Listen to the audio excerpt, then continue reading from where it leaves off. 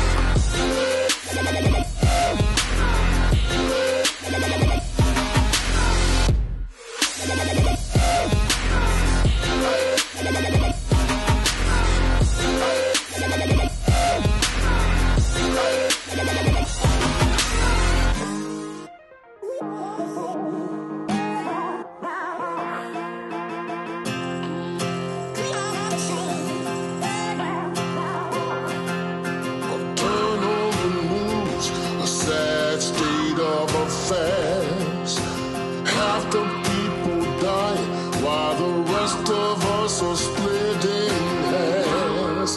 It's a good world gone bad.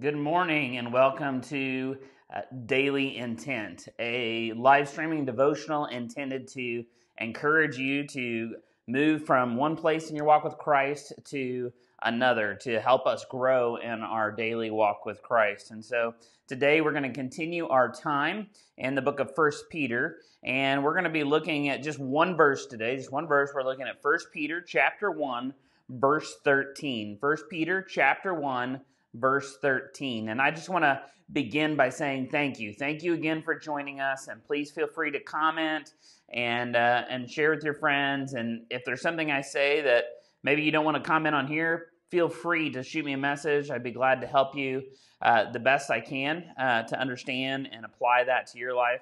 And the other thing I'd like to say, and we haven't done this yet, is I'd encourage you to message us. If you have a prayer request and a way that we can encourage you, or a way that we can be praying for you and your family, please send us a message on Facebook. We would love to be here and be an extended church family in the sense of praying for one another, lifting up the cares and concerns to one another. And so today we're going to be in 1 Peter chapter 1, verse 13.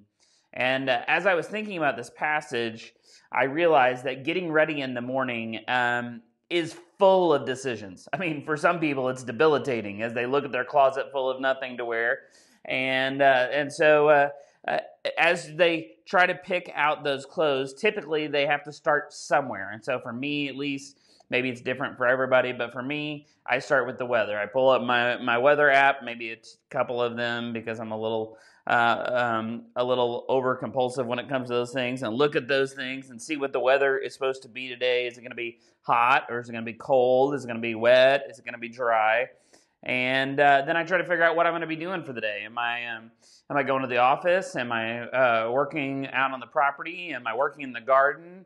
And what am I doing? And so that would determine what I'm going to put on.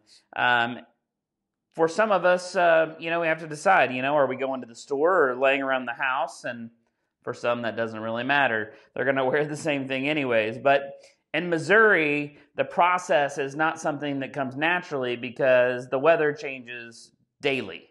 One day it could be 90 degrees and sunny, and the next day it could be snowing and 32. And so we have to teach ourselves how to plan and do these things, and especially with children, because children, when it's 90 degrees outside, they'll come out of the rooms wearing a hoodie like it's winter, and when it's below freezing, they come out wearing shorts like it's summer. And so, or when they're going to be out playing in the mud, they come out wearing their school shoes.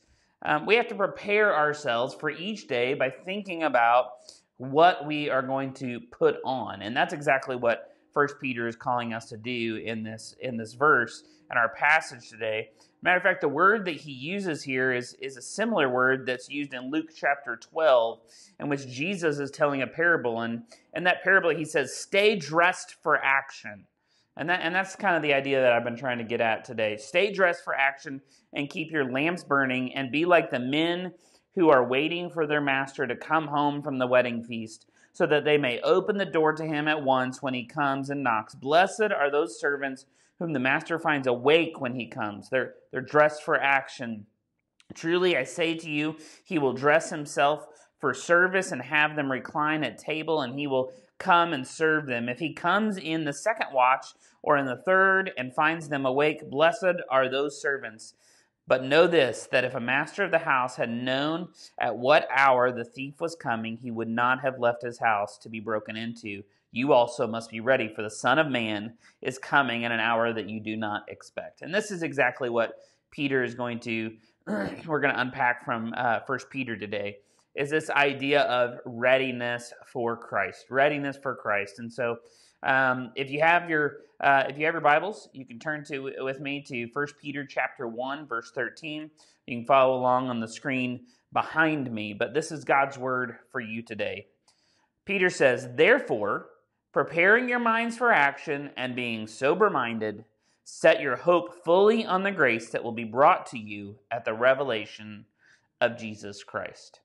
Well, let's just begin by the fact that anytime there is a therefore, you have to step back and see what it is therefore. In this case, it is referring back to the things that we looked at last week. It is looking back to the salvation that was longed for by the angels and prophets. This salvation that we looked at as an opportunity to motivate our own spiritual life.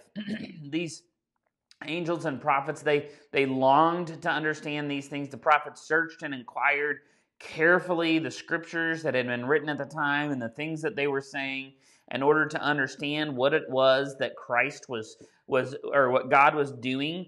And the angels, have longed to see the redemption of the sons of men. They've looked into those things intently, longing to see those things, this grace that was given to us. And we looked at that last week in this idea of this blessing that comes from God the Father, the salvation that's rooted in His work and not ours, rooted in His grace and mercy, not ours. This salvation that is kept perfect in heaven for us. It's awaiting us, and He's keeping us awaiting it.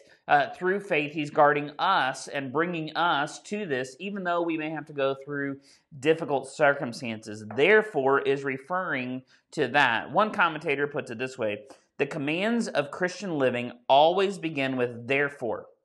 Peter does not begin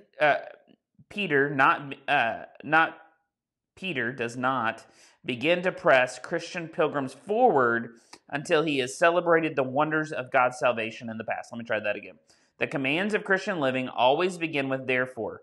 Peter does not begin to press Christian pilgrims forward until he has celebrated the wonders of God's salvation in the past. And so as we prepare ourselves for action, dress ourselves for action, we have to look back and remember all that has been done for us. That's the first step in preparing for action is examining the wonders of the salvation that he's given us. The next thing I want us to do is to have hope-filled minds. Have hope-filled minds. In this text that we read today, he says, set your hope fully on the grace that will be brought to you at the revelation of Jesus Christ.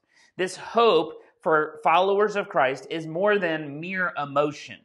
It's not a hopeful emotion. It is not a hopeful feeling. It is an expectation that what God has said he will do, he will do. It is not half-hearted. It is a hope. It is hope for this, that it doesn't have to work for stuff, but God has already given us everything. So set your hope on what in this passage? Well, is our hope on the end of COVID-19? Is that what gives us hope? Is that someday in the future this will be over? Someday we will be past this. Someday we will move forward, and that's what gives me hope. What happens if we get to the end of it and we are no longer encouraged to gather in groups of 10 or less, and we get to shake hands and hug again and gather together and go to the store and find toilet paper without there being a problem? And you think that's going to solve the world's problems, or even more importantly, yours? No, we need something bigger than the end of COVID-19. We need something grander. We need something more secure and rooted. As Christians, we cannot place our hope in something like the end of a virus. Because you know what? We're not promised that.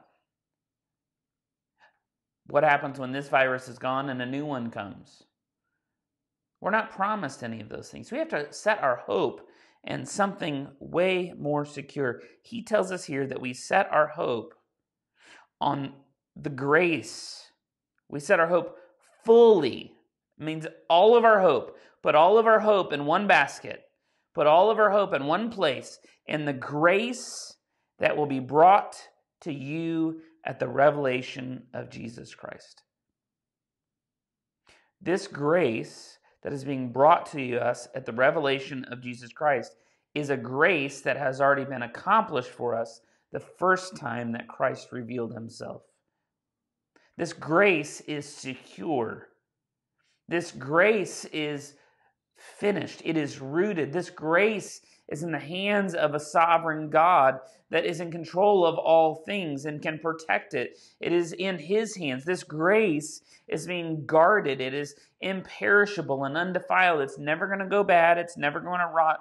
This grace is the kind of grace that can transform our minds. We set our hope fully on the grace that will be brought to us at the revelation of Jesus Christ. In other words, our hope is in a future in which Christ returns. We should long more for Jesus to come back and rescue us in this world from sin and death than we do from the rescue of COVID-19.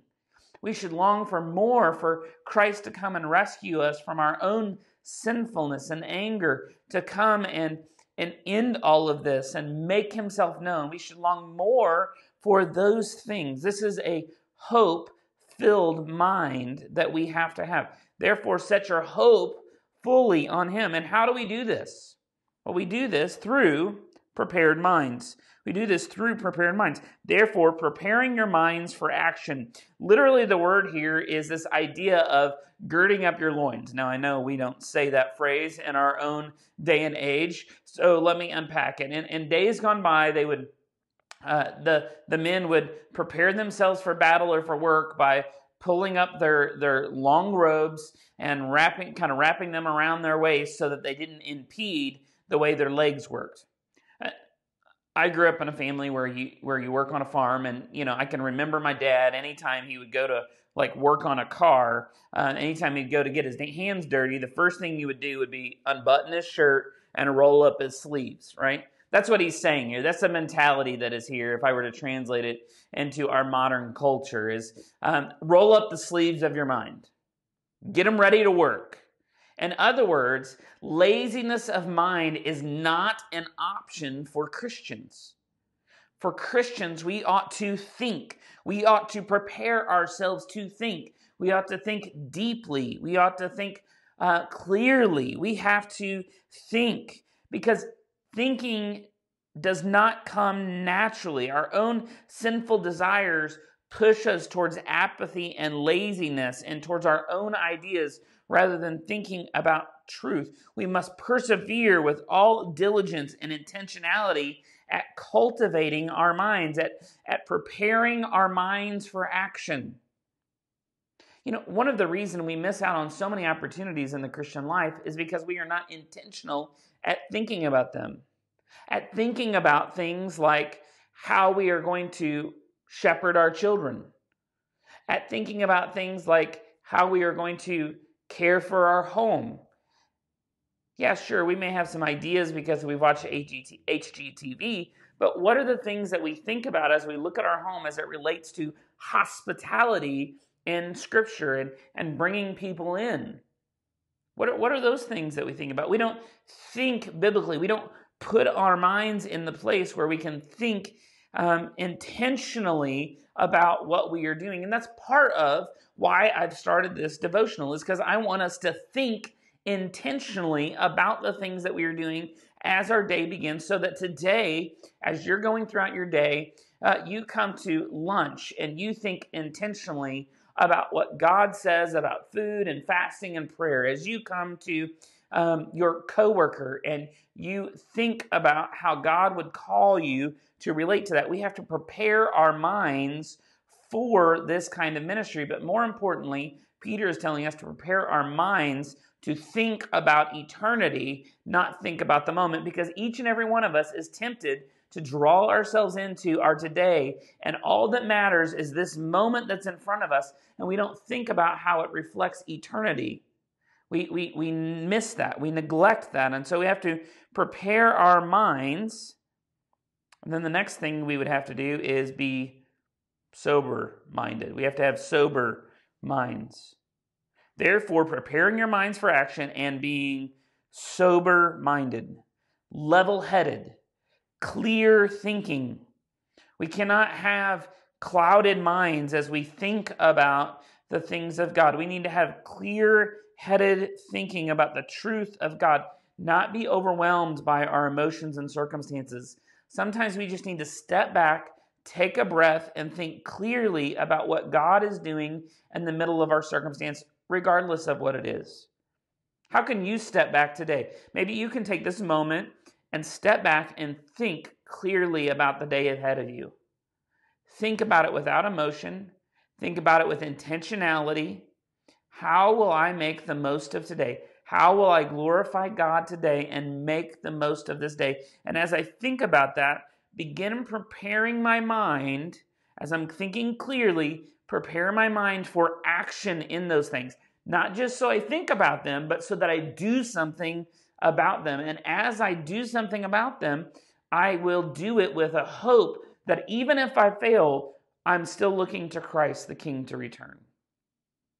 We have to think in these ways. So let me ask you this. How are you preparing your mind for action today? How are you preparing your mind for action today? What are you doing? What intentions do you have for today? After I finish this, I'm going to pray for us, but write down some things that you want to accomplish today. Some things that are God-honoring, God-glorifying, and maybe some steps as to how you're going to do that, if it's a more detailed thing of what you're going to do. So think through those things and be intentional with the day that the Lord has given you.